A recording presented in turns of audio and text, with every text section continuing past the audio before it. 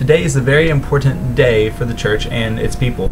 We celebrate the feast day of one of the most popular saints, perhaps even one of the most well-known saints by other denominations as well.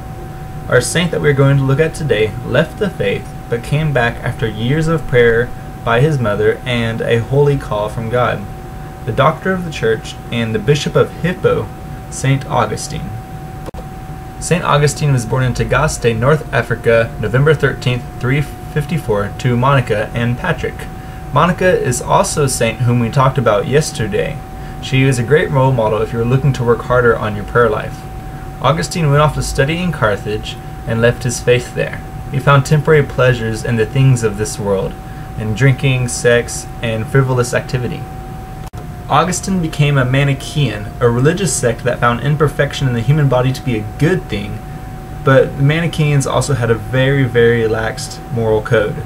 This was the life that Augustine led until he met Bishop Ambrose, a man who just jumped into Augustine's life. This man came to Augustine because of the prayers of his own mother, Monica. Monica was praying for many, many years for someone to come into Augustine's life to turn him around.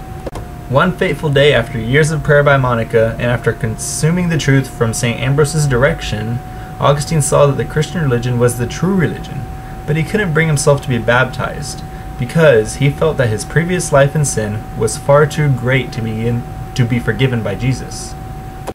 Augustine was praying under a tree one day, when suddenly he heard a child singing a song from his childhood, but with different words. The lyrics he heard were, "Take up and read, take up and read." Seeing this as a potential sign from God, Augustine opened his Bible and read a verse from Romans chapter 13, where Paul states that we should put away all impurity and live in imitation of Jesus. This moment was Augustine's true baptism, because he felt the Holy Spirit calling him with every fiber in his being to go back to Christ's arms. Augustine was soon baptized, became a priest, and later became a bishop. He led as the Bishop of Hippo from 396 until his death. There is just so much that we can learn from St. Augustine. After all, he is probably the most prolific Catholic writer of all time. He is the most cited source other than the biblical authors in the Catechism. St. Augustine's conversion story gives us a witness that no matter how lost or abandoned somebody goes, there is more than enough grace to return to the church. Jesus loves us. He wants to be in relationship with each of us. Augustine learned this later in life and gave his life to Jesus and found true happiness.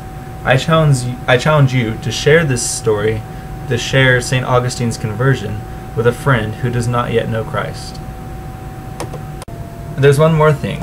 If you want to learn more about St. Augustine, he wrote a very famous piece of literature called Confessions, and another piece of literature called The City of God. Here's an excerpt from Confessions. Too late have I loved you, O beauty of ancient days, yet ever new, too late I loved you. And behold, you were within, and I abroad, and there I searched for you. I was deformed, plunging amid those fair forms which you had made. You were with me, but I was not with you.